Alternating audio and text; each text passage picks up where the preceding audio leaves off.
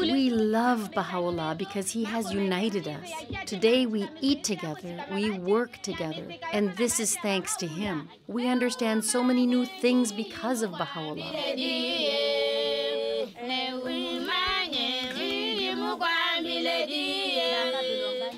He taught us the love of God and to have love and unity among ourselves.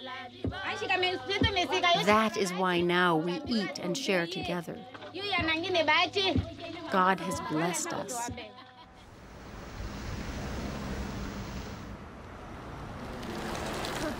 Ik ken je al, gewoon... Ik wil even deze op. Ja. Everything that we do right now is very much connected to the revelation of Baha'u'llah. Whenever we have a gathering, when we come together, when we say prayers, it's like having this very beautiful community where everyone knows each other and we're very connected. Blessed is the spot and the house and the place and the city and the heart. I know more about my neighbors. I know more the children that live here, the youth that live here. And it all comes down to the teaching and the revelation of Baha'u'llah. It's yes, my family grew, it doubled and tripled a bit.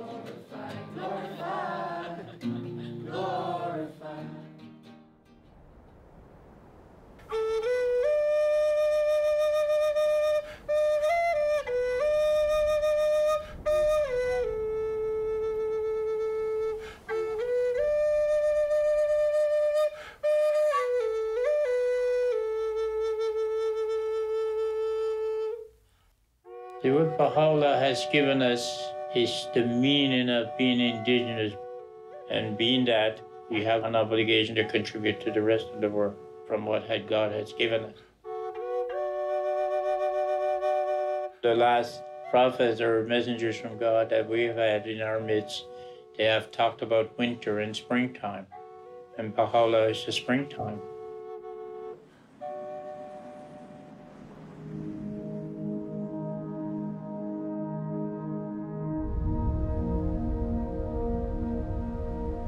There is a story unfolding.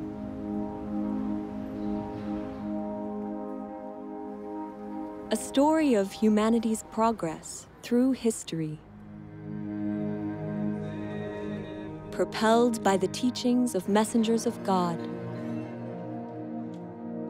Messengers guiding humanity through its stages of development, and now to the dawn of its maturity. The messengers of God are like teachers for humanity, bringing particular messages. Their messages are adapted to the capacity of humanity at the time that they appear. Now is the time of Baha'u'llah, the messenger of God for this day. Baha'u'llah's purpose is to unite all mankind, to bring all races, classes, peoples, different backgrounds to be united.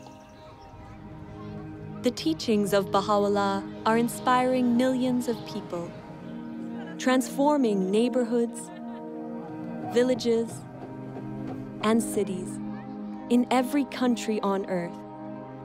Baha'u'llah has come to transform the whole character of humanity, to bring about an internal and external change in the conditions of the world. Baha'u'llah's teachings are vast in scope, essential in nature.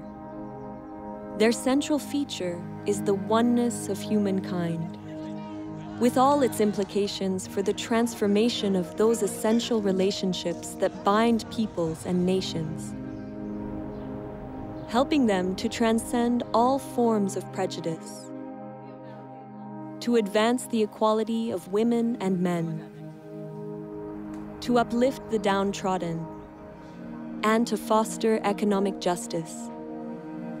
These teachings of Baha'u'llah represent an end to division and otherness. This is the time for the recognition that all people are one family, for the building of a united world that embraces the diversity of its peoples. It is a new chapter of humanity's story, a chapter that began 200 years ago.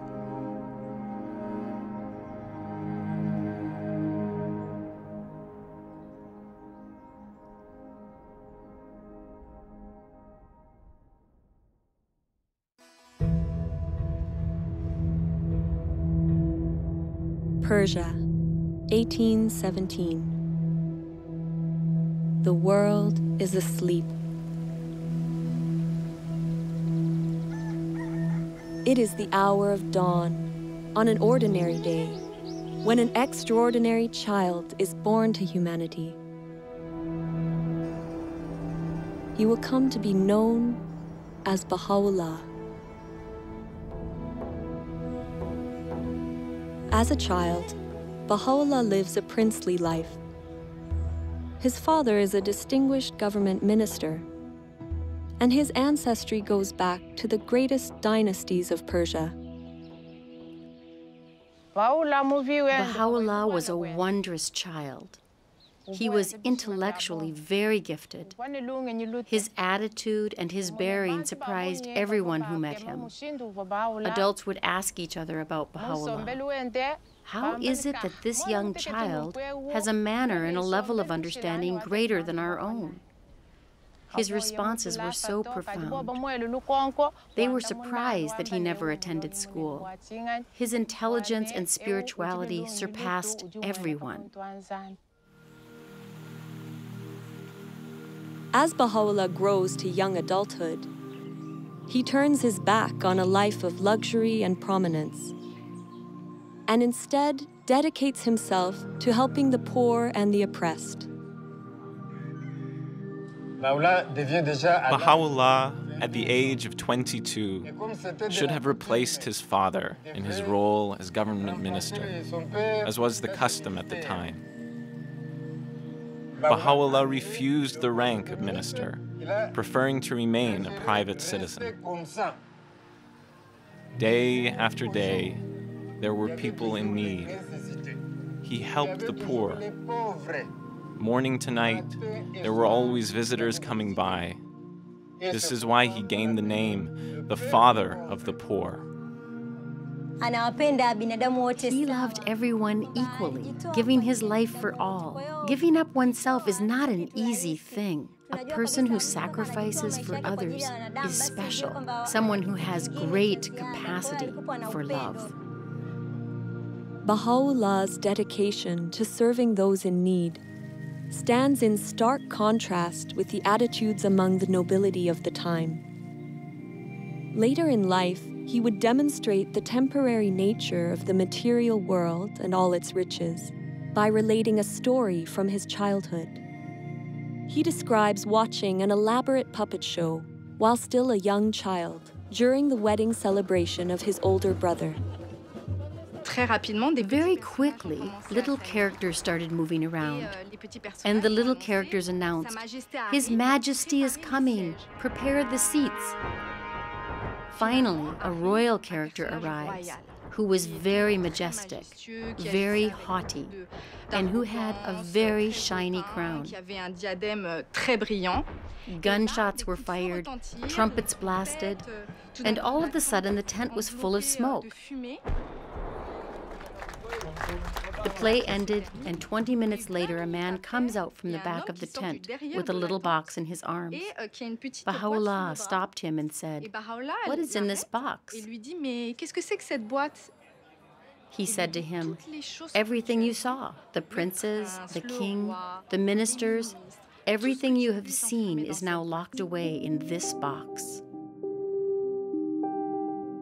Baha'u'llah tells this story to help explain the true purpose of our physical existence.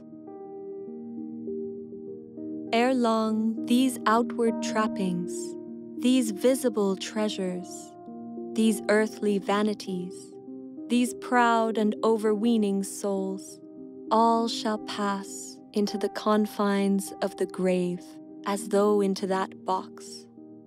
It behooveth therefore every man of insight to fix his gaze upon the goal of eternity,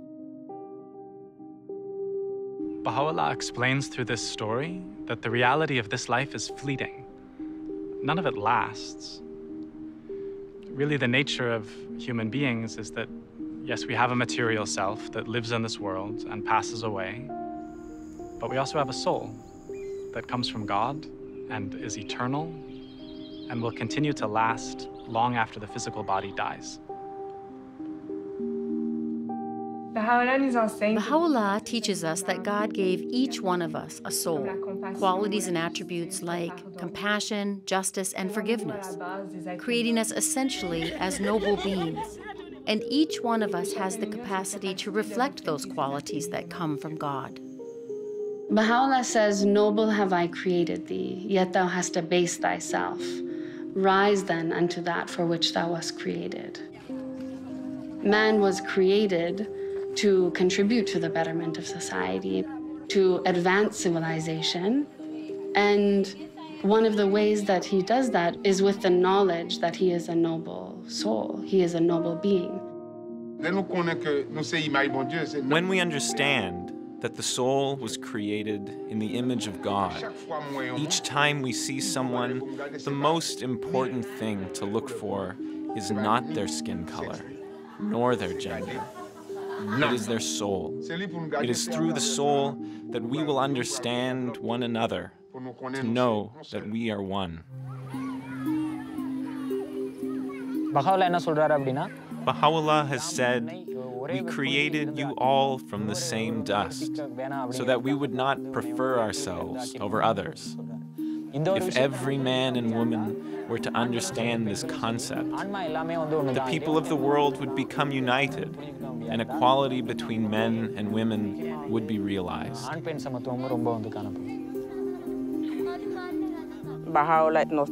Baha'u'llah brought us laws and principles to change, to transform society. Before, it was thought that women couldn't make decisions, couldn't study. But today, thanks to the revelation of Baha'u'llah, we have now learned that as women, we play such an important role of participating in the community.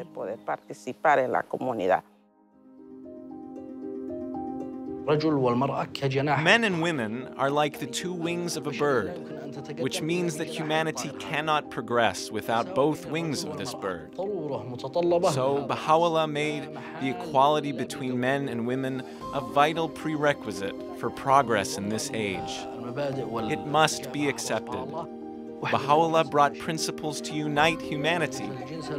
Humanity with its different cultures, tribes, races, and customs requires principles that can unite all.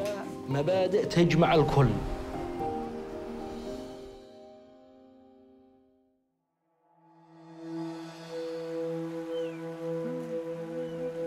(1844).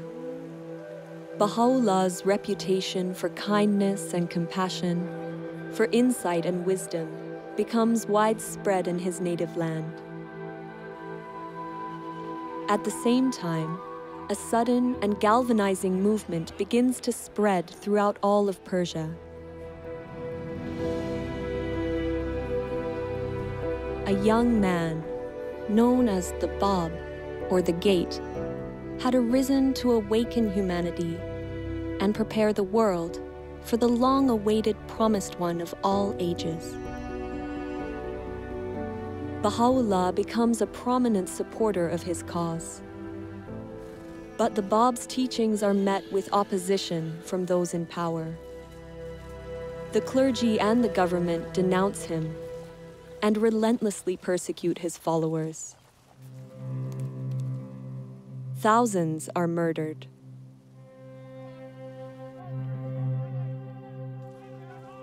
(1850). A military square in Tabriz. The Bab himself is executed under dramatic circumstances.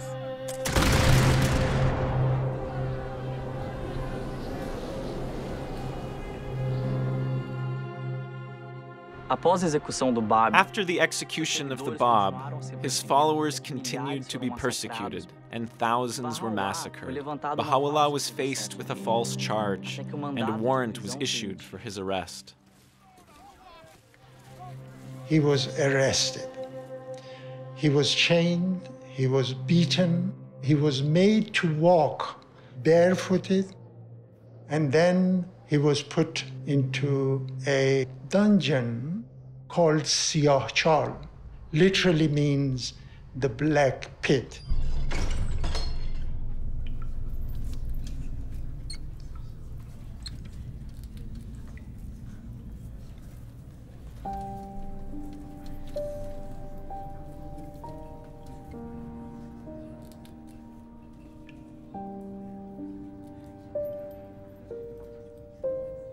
The place was dark, there was no light, there was one entrance.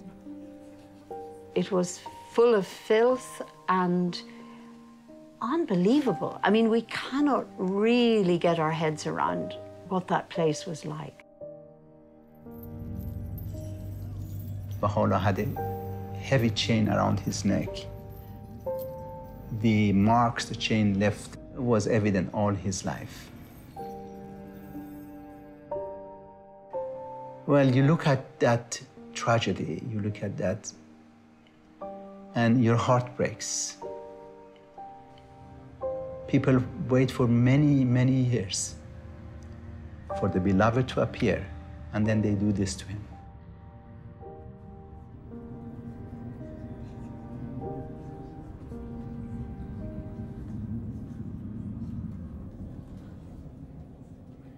But he was in the same Siyah Chal that Baha'u'llah received inspiration from God, that he is the manifestation of God for today.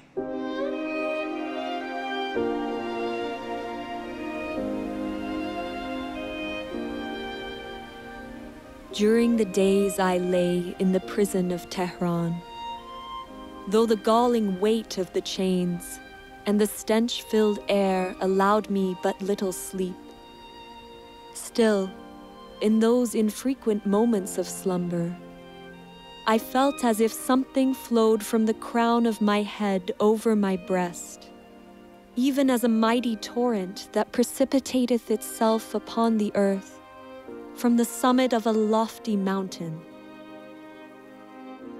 And he said his voice uttered verses that no one could bear at that moment.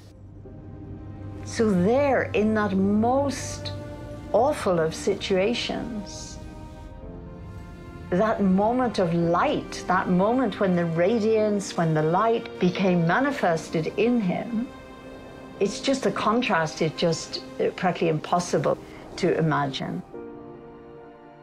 This is the beginnings of, many things to come, and we can see that that's had an effect. The revelation of God has an effect on the whole world, from that point.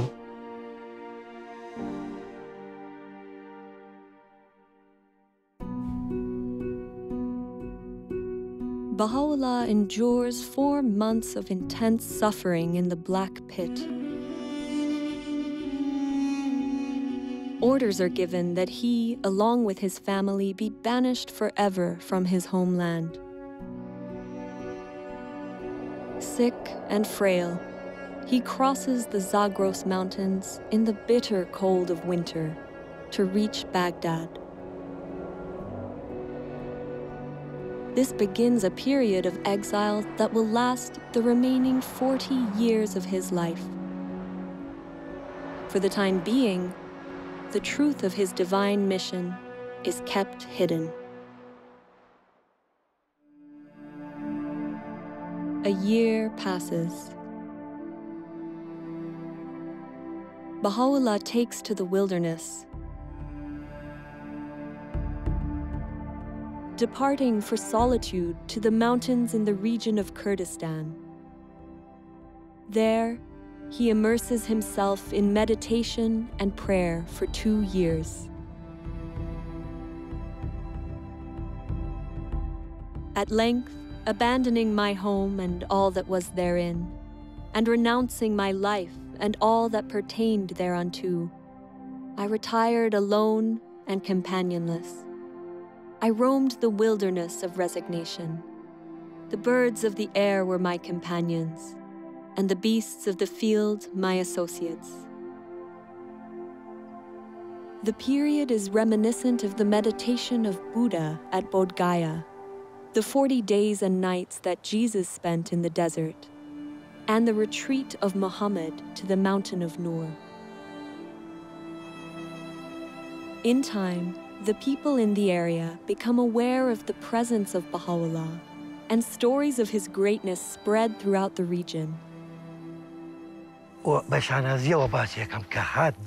he came to us, to those mountains, valleys, and caves, he spent the most serene 2 years of his life. Behold the contrast of the situation. He lived a very rough and difficult life, yet his only 2 peaceful years were here. Generation after generation, this memory is still alive in the minds of the people. To this day, people still talk about it.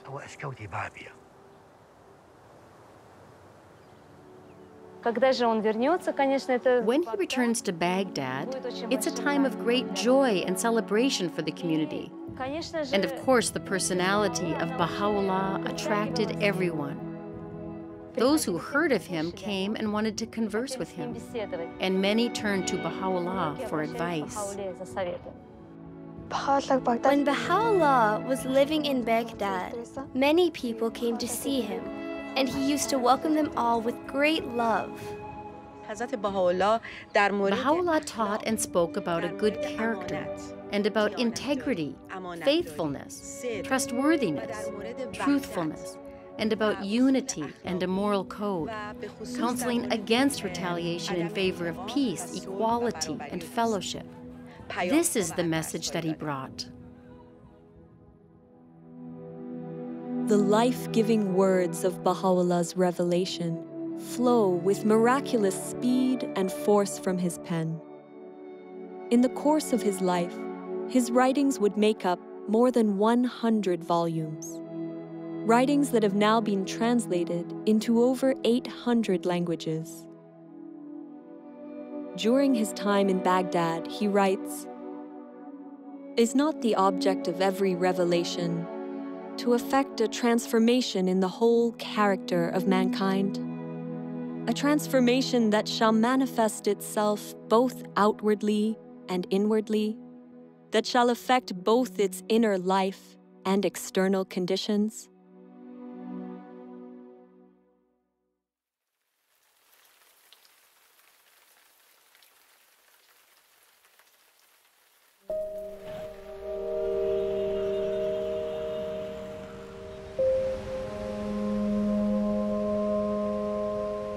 God sends messengers or great teachers to us, and each of those teachers have come with a revealed word from God. And the word of God then for today is the revelation of Baha'u'llah.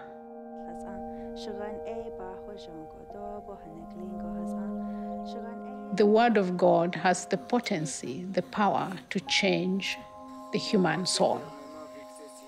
But humanity has to learn to use it. So then it's not just for me, it's not for my personal transformation, it's for the transformation of my community.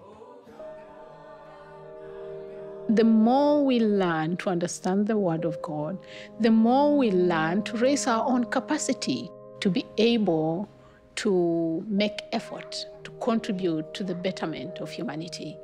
That's where the Word of God comes alive, when it's expressed in service and worship. The revelation of Baha'u'llah can't be expressed in words. One doesn't even know how to describe it. First of all, it transforms you. Then you educate your children and raise them under the effects of its teachings. The relationships in the family change for the good. Then you develop your understanding of service, and you want to pass it on to society.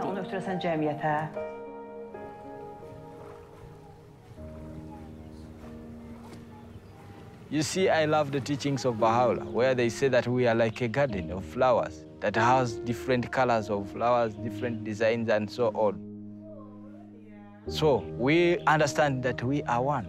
And as we understand that we are one, then we have to work for that oneness. So in the process of working for that oneness, we serve others, we help others.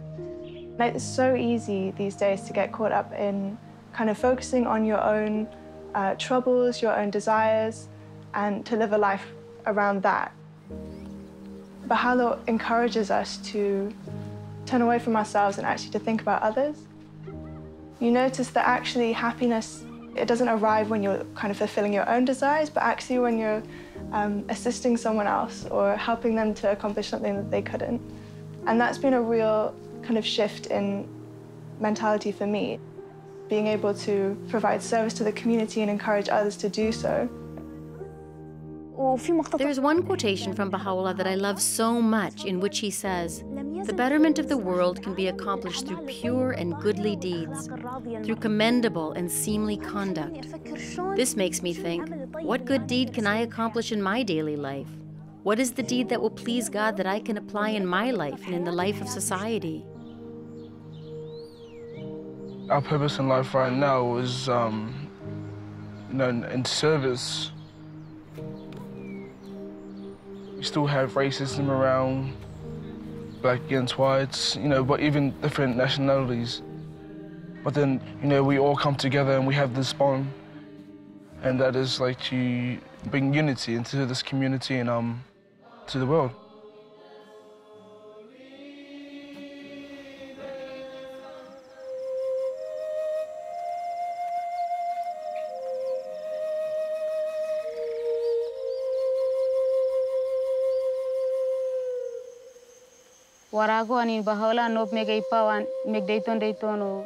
The words of Baha'u'llah enhance the understanding of individuals and enable the people in the community to uplift themselves and to work together.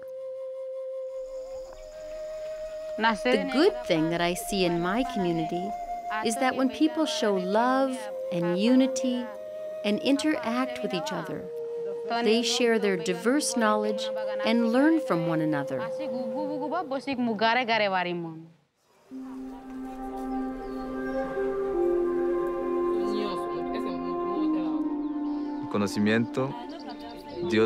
God gave knowledge to everyone, and not just for the benefit of a few. Empowerment is having knowledge. Knowledge of who I am, of what is around me, of the purpose that God has for humanity. Once we understand this, then we look for ways to help others, to acquire this knowledge and to contribute to transformation according to their capacities. Y puedan contribuir a la transformación de acuerdo a sus capacidades. Que Baha'u'llah vino a enseñar. Baha'u'llah came to teach the poor, to cure them, to heal them, and to help the weak. Baha'u'llah came to do this.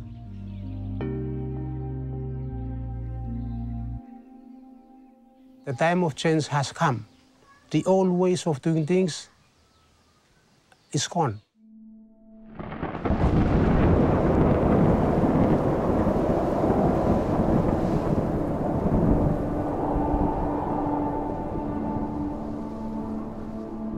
When that cyclone hit us, many of us almost lost hope.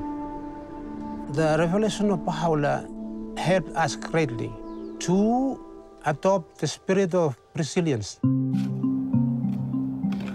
When Baha'u'llah brought his revelation to China, the impact that it did on this island was tremendous. The power of the force of the cyclone was not able to overcome the spiritual force that was in the people. Instead of the people losing hope, they didn't. They rose up. that is a physical evidence of something in them. They have the revelation of God's power in them, moving them to do things. They don't lose hope.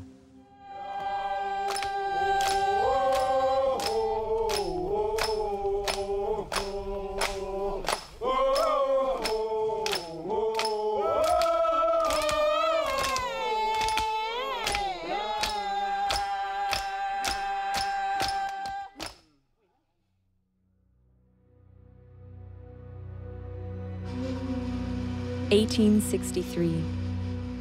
The influence of Baha'u'llah and his teachings continues to infuriate the Persian authorities. At their urging, the Ottoman Sultan exiles him farther still from his native land.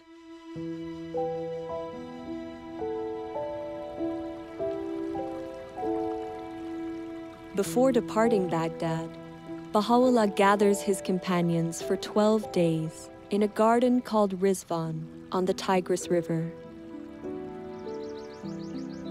It is here, with his tent pitched along the rose-lined pathways, that Baha'u'llah proclaims publicly for the first time that he is the promised messenger of God for this day.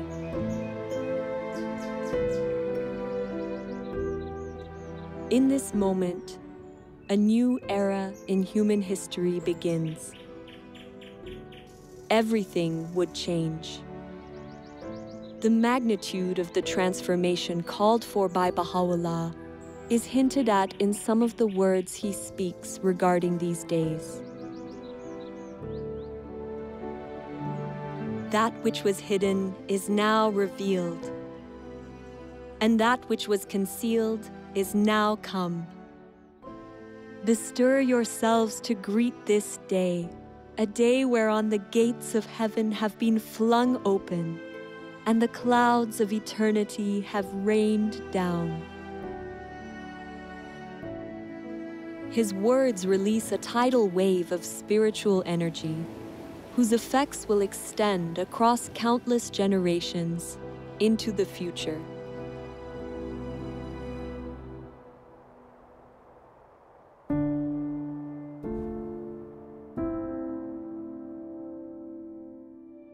Baha'u'llah, along with his family and companions, is exiled deep into the Ottoman Empire. First to Istanbul, then Edirne. The authorities hope to eradicate his faith once and for all. But Baha'u'llah's influence proves unstoppable. Years pass. In 1868, he is banished yet again, this time to a harsh and remote colony on the outskirts of the Ottoman Empire, the prison city of Akka.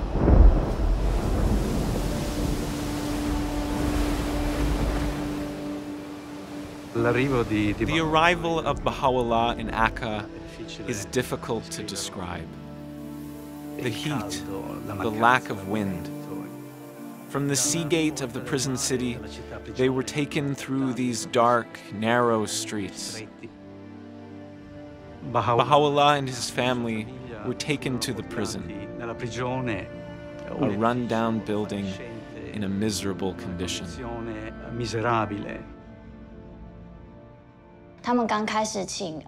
They asked the prison guards for a drink of water, but the guards refused to give them any food or water. In the end, they reluctantly gave them something, but the water was undrinkable. During those days, because of these conditions, 3 among the friends passed away.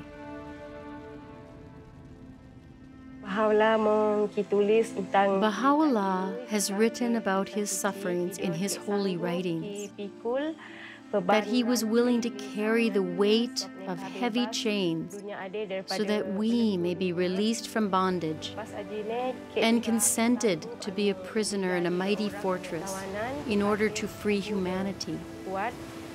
And he drank to its dregs the cup of sorrow so that we may live in joy and happiness.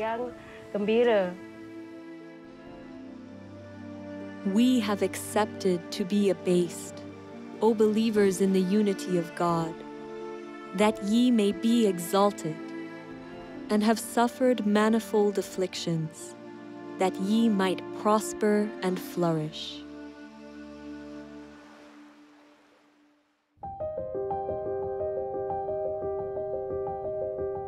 It is during his exile and imprisonment that Baha'u'llah writes letters to the monarchs and rulers of the time, openly proclaiming his station as the messenger of God for this day. Baha'u'llah wrote these letters to the kings and rulers of the world during an age of empires. This is a period of time where a few rulers governed most of the world. Baha'u'llah calls these rulers to something very important. It is a call for peace and to ensure that the powerful of the world do not oppress their people. How remarkable that this prisoner, under such appalling conditions, would write to the rulers and the kings of that time to offer guidance on how to lead their people with compassion and justice. The message he gave them was that a ruler should listen to their people, they should govern in the interests of the poor, and they should consult in all of their affairs. The principle of consultation is a way of making decisions in a manner that allows individuals to be focused on the pursuit of truth and the good of the whole. Through consultation, groups of people can share and express their ideas freely. Then, collectively, with the power of the unity of the group, through consultation, we can make collective decisions. The fact that we are able to build unity concretely is an immense gift that Baha'u'llah has given us. Baha'u'llah did something extraordinary. It is very rare to see people who have not even been to school together with people who have gone to university, and for those people to be able to discuss matters together in order to find a common point of view. Consultation can serve as a means for giving voice to the masses. Baha'u'llah teaches it's for everyone. All of us, we're absolutely encouraged to participate in this process. And it's also closely related to attaining justice on our planet in that all groups have the right and the privilege and the duty to participate in a consultative process. We live in a time when it's becoming increasingly difficult to hide how many people in the world are suffering, like how many injustices, how many challenges humanity is facing. We don't just want to get rid of injustice, we actually want to build justice. When we come together with others to find strategies, solutions, ways to address many of the complex challenges that we face in society, we have to do so in a way that builds unity, in a way that strengthens collaboration, that builds consensus. Baha'u'llah teaches that the faculty of justice, the faculty of our soul that allows us to distinguish truth from error, allows us to be fair-minded, to treat others in equitable ways, is essential to that process. In fact, justice is the greatest instrument for the establishment of unity. One now has a wider vision of what unity means. And with the different cultures, languages, ethnicities, we are one because we are all children of the same God. The world is in great turmoil, and the minds of its people are in a state of utter confusion. We entreat the Almighty that He may graciously illuminate them with the glory of His justice, and enable them to discover that which will be profitable unto them at all times and under all conditions.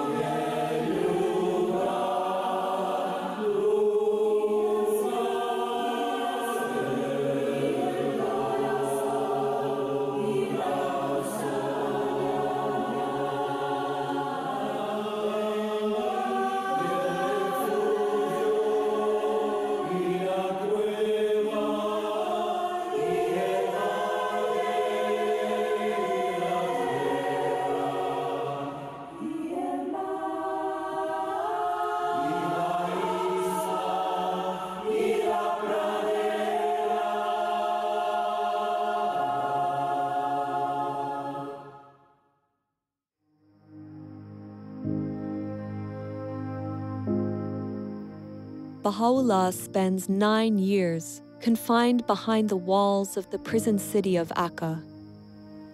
Over time, the leaders of the city grow to love and admire him. They eventually ignore the Sultan's order and request, even beg, Baha'u'llah to leave the confines of the city. Finally, he moves to a place outside the city gates, called Baha'i. For the last 12 years of his life, Baha'u'llah lived in Baha'i. Many prominent people visited him there. One of them was Edward Granville Brown, a professor at Cambridge University, who wrote an account of his first meeting and the deep impression it left on him.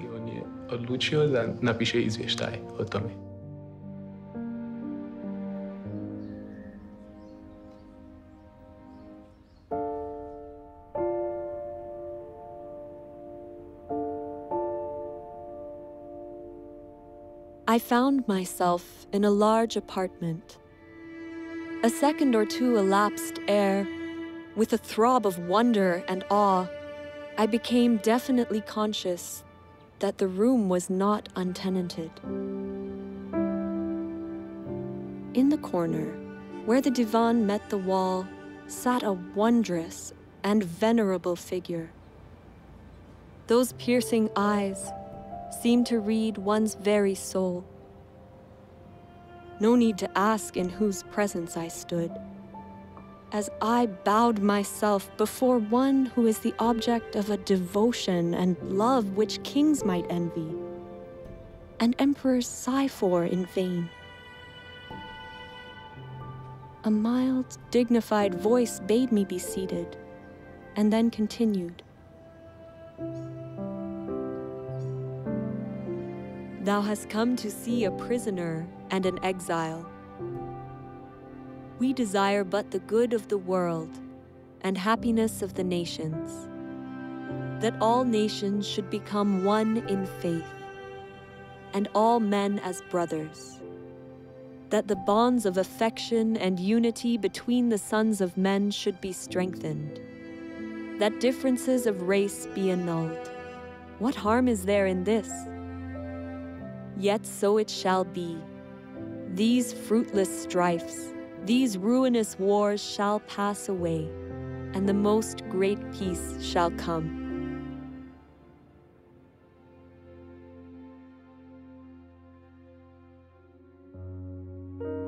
May 1892. After 40 years of suffering and exile on behalf of humanity, Baha'u'llah passes away here, in Baha'i. His resting place, now restored and beautified, is the spiritual heart and a place of pilgrimage for millions of people around the world. People striving daily in their home communities to put Baha'u'llah's teachings of unity, justice, and equality into practice.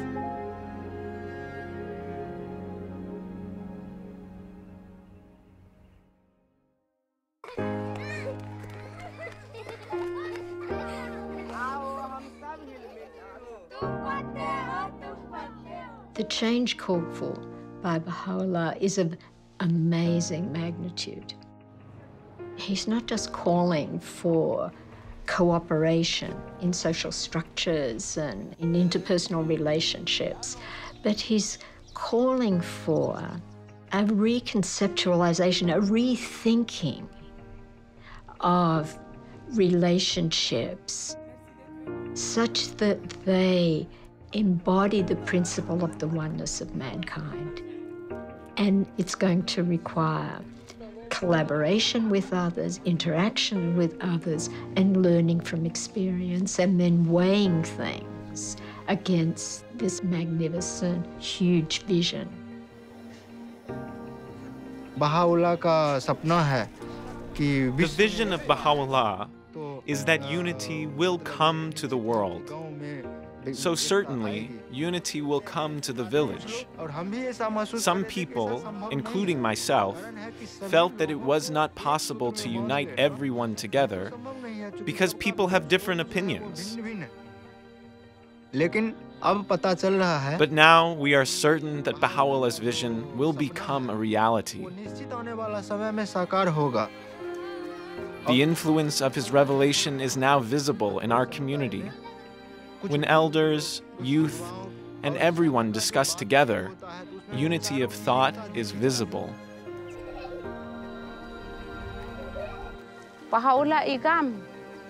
Through the coming of Baha'u'llah, the spiritual potential of each person is revealed. If we follow the teachings of Baha'u'llah, his revelation, we will already be in paradise in our own homes. Vengo de la comunidad de Panamá. I come from a community in Panama, an indigenous community, a community that was completely burdened with illiteracy. But when the revelation of Baha'u'llah arrived there, it affected the thinking and the culture. It generated a change and a transformation from within the people. Baha'u'llah talks about the role of education, of a family, of a people, of a race. And for the first time, the Friends understood that education was a powerful beacon for their liberation. If the revelation of Baha'u'llah has been like a powerful light that has been able to transform a community like ours, isn't it possible that it could transform any community, anywhere in the world? The mission of Baha'u'llah in this day has a different scope from in the past, in the sense that we are talking about establishing a new civilization, basically a spiritualized world civilization. We are trying to learn how to build different kinds of communities, really create a different culture that reflects the teachings of Baha'u'llah. One dedicated to service, to collaborating with others in great endeavors, in unity, working with peoples of all backgrounds.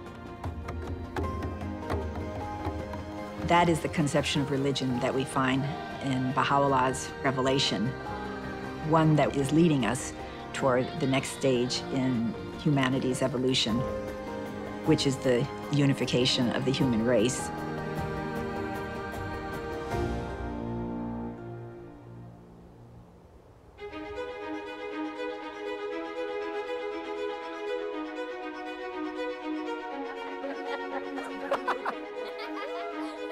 There is a story unfolding. It is the story of humanity's encounter with God.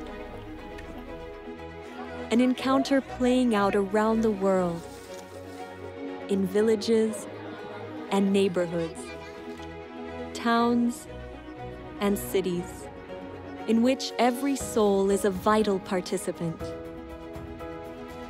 It is an encounter full of promise and illumined by the words of Baha'u'llah. Blessed is he who preferreth his brother before himself. In the garden of thy heart, plant not but the rose of love. Ye are the fruits of one tree and the leaves of one branch. The earth is but one country, and mankind its citizens. So powerful is the light of unity that it can illuminate the whole earth. The aim of this wronged one, in sustaining woes and tribulations, in revealing the holy verses, and in demonstrating proofs, hath been naught but to quench the flame of hate and enmity, that the horizon of the hearts of men may be illumined with the light of concord, and attain real peace and tranquility.